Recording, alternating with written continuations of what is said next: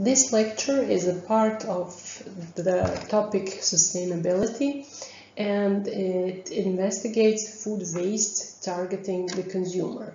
The main objective of the course is to give the students general knowledge about food waste in different stages of the food chain, how and why it occurs, the consequences it leads to, measures that can be taken to reduce it, and how it can be utilized in byproducts and nutrition recycling. The course also intends to develop the students' ability to apply scientific methods related to food waste management. And the course covers how food waste occurs and how it is managed through the food supply chain, from primary production, processing, manufacturing, distribution to retail, restaurants, food services and households. Food waste issues are studied from different perspectives. Ethical, social, economic and environmental aspects, and everything is taken into account locally as well as globally. The following issue cover the food waste hierarchy and management options for reduction, reuse and recycling in the different stages of the food supply chain, current regulations and policies in a national as well as international context, particularly focusing on sustainable development goals. Current practices in food waste quantification, food waste impact assessment and techniques for valorization of waste. Design of qualitative and quantitative studies for assessment of opportunities for reduction, reuse and recycling of food waste in different stages of the food supply chain. After this lecture, the students should be able to explain how and why food waste occurs in different parts of the food supply chain. The students should be able to discuss food waste in relation to relevant regulations and policies, identify problems and formulate research questions with regards to food waste. The students should be able to apply appropriate methods for analyzing quantities and qualities of food waste, propose and assess solutions for reduction, reuse and recycling of waste in the different stages of the food supply chain. Now let's see what are the learning outcomes. As we have mentioned, it should be create a plan for food waste reduction in vegan food processing and manage the education for consumers regarding sustainability in the mentioned production. The topic of plant-based meat analogs has been discussed for several decades, but it has only recently become one of the hottest topics in the food and research communities. With the purpose of investigating the current situation of scientific research on alternatives and determining future research opportunities, the driving forces for development of alternative production regarding meat, dairy, eggs, and so on, should be done through a brief history of its progression, and the link given here will be a very good source for it. It will give an overview of key technologies required for production, and the resulting consumer attitude is summarized. Environmental, human health and animal welfare concerns are the main factors that have driven the development of alternatives. Although its history can be tracked back to Asian civilization, the first generation of meat analogs originated in 1960s, and new generation of analogs are designed for in the last few years. Also, the structured methods such as extrusion and shear cells techniques have been widely studied, but improvements towards the overall appearance and flavor, biological and chemical safety control, as well as the selection of protein sources are very important for meat analog production. The consumer acceptance of analogs in general remains unsatisfactory, but is continuously improving.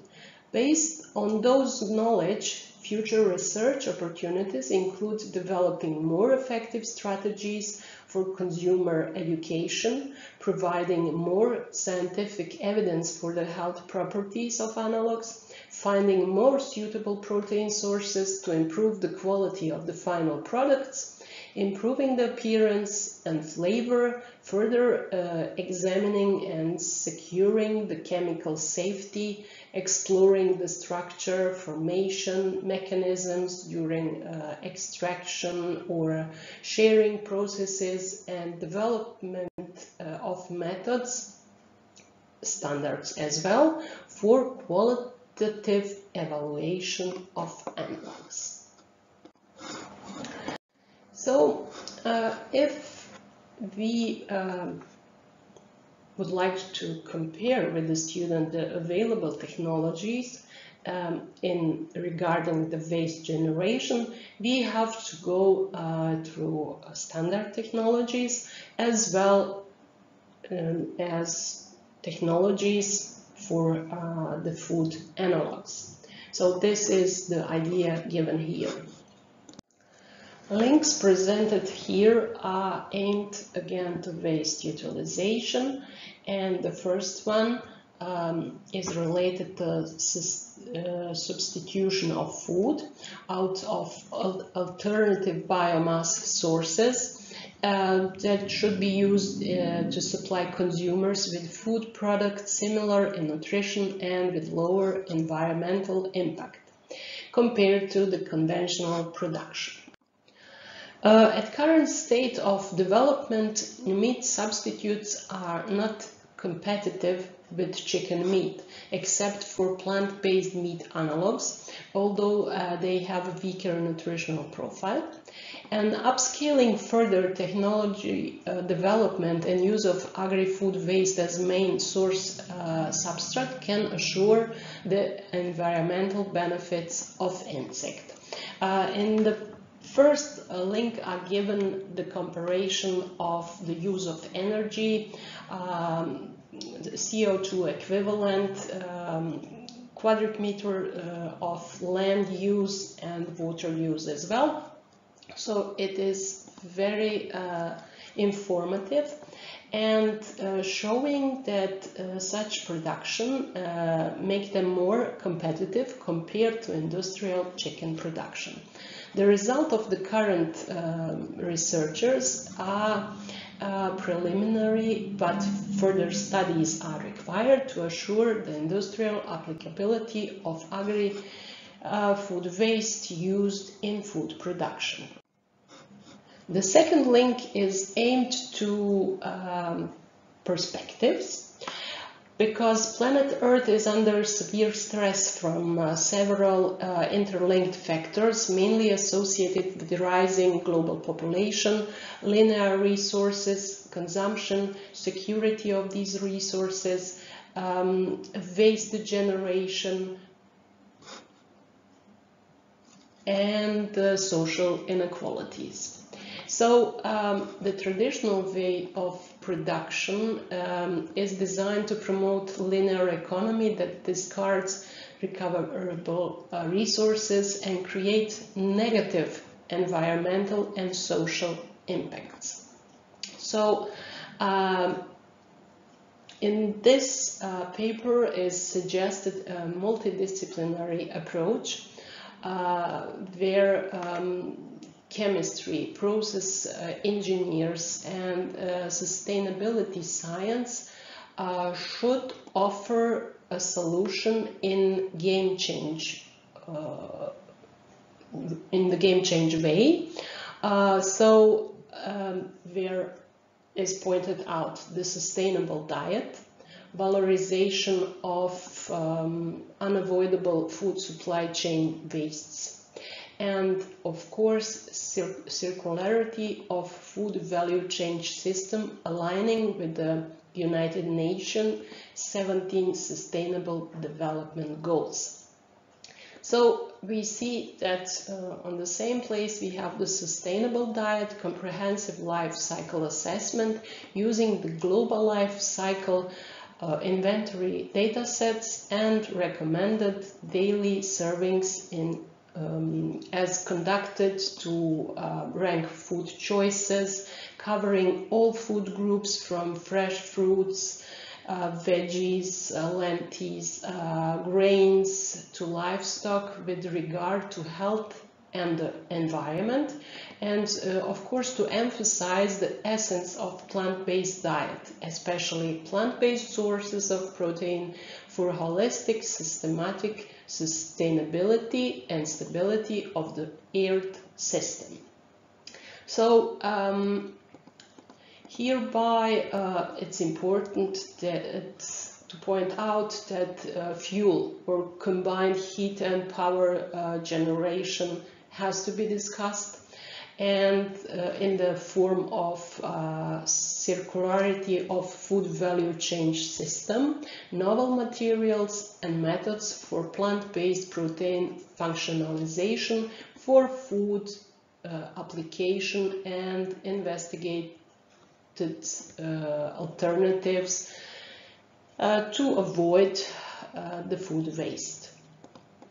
So the multidisciplinary analysis will eventually impact the policy for dietary change, but also contribute to the knowledge needed by industry and policymakers and raise awareness amongst the population at large for making a better approach to the circular economy of food.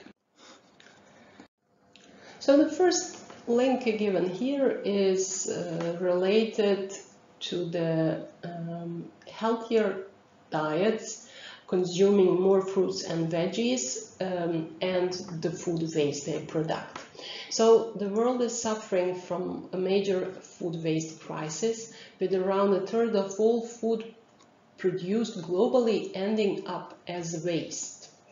Not only does the process of food production itself requires a lot of resources when food is left to rot or is burned as trash, but it also produces greenhouse gases that is even more toxic than carbon dioxide, and this is methane.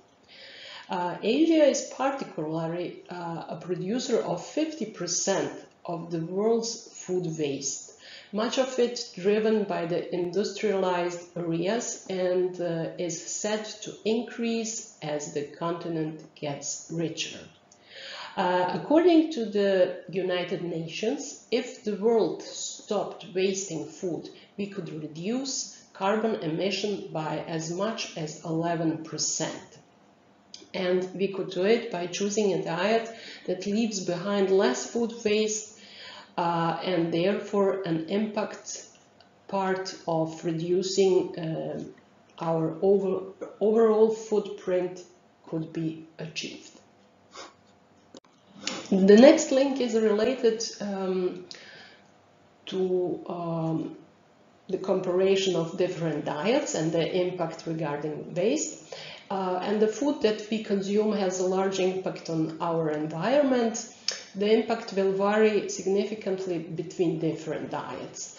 The aim of this systematic review is to address the question, which diet has the least environmental impact on our planet? A comparison of vegan, vegetarian and omnivore diet was conducted, and the review in this paper is based on 16 studies and 18 reviews. So some of those studies were conducted for 7 days and some for up to 27 years.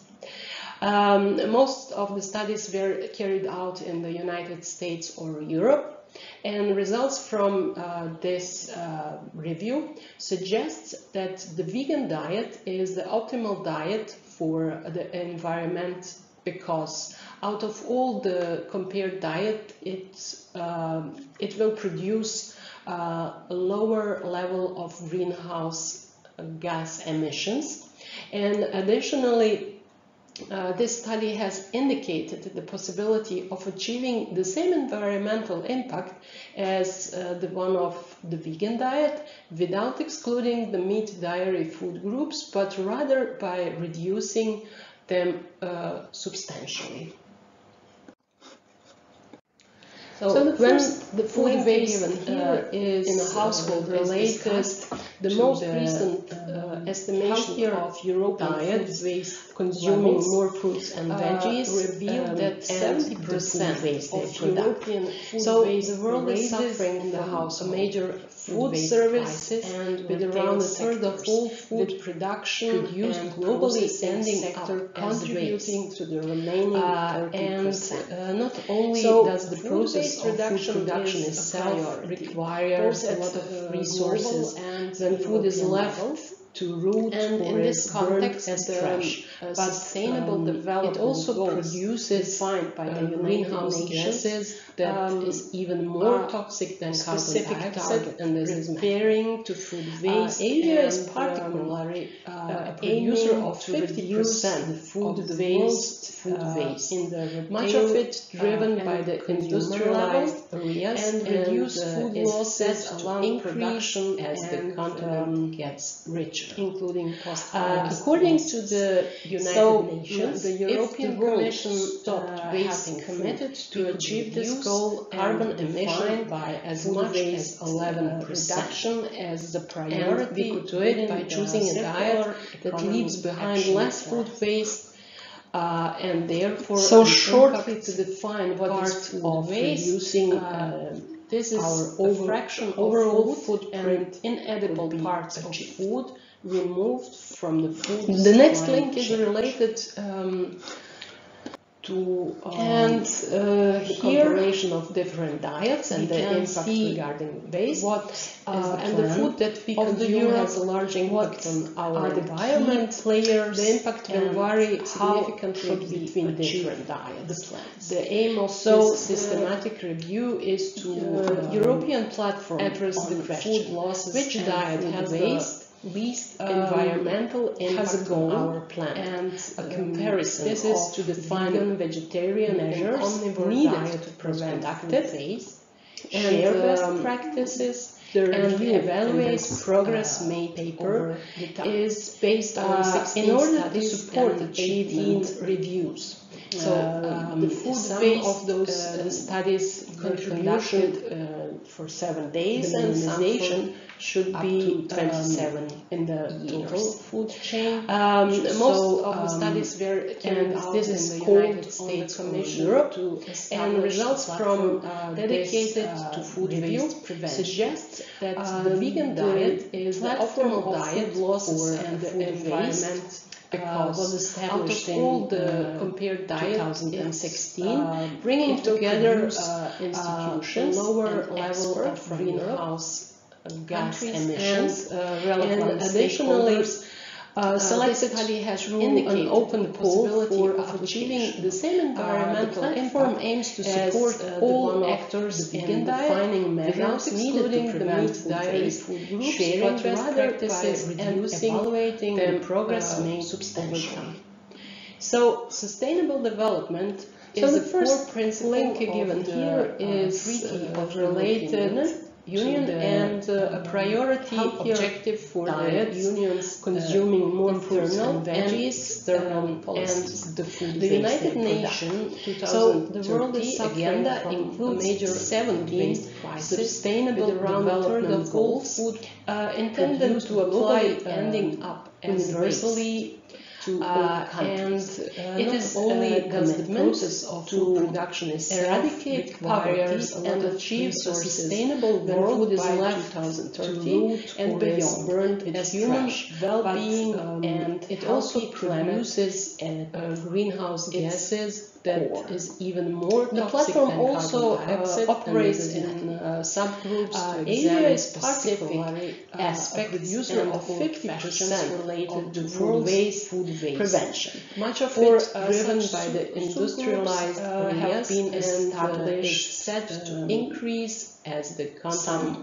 gets richer. I will list it here. According to the United Nations subgroup, if the world stopped donation food, we could then subgroup of carbon emission by as much as 11% on action, and we could do it by choosing a diet that leaves behind less recommendation for action and therefore an impact European platform reducing losses is in line with the integrated holistic approach needed to tackle food waste. The next link is related compromising food safety. Comparison of different diets and recommendations address actions required by and the food that we consume has a large impact at each stage of environment supply chain. The impact will vary significantly. We see that the key players, the aim of this systematic review is organizations, funding program, which diet has include managers, environmental academia,